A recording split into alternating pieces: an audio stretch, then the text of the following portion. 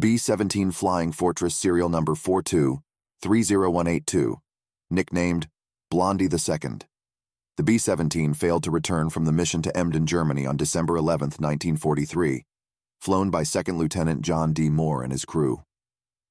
Missing Aircrew Report number 1562 only has facts obtained by S2 interrogation and reads as follows. B-17F 4230182, piloted by 2nd Lieutenant John D. Moore, was last seen near enemy coast, with number 4 engine on fire.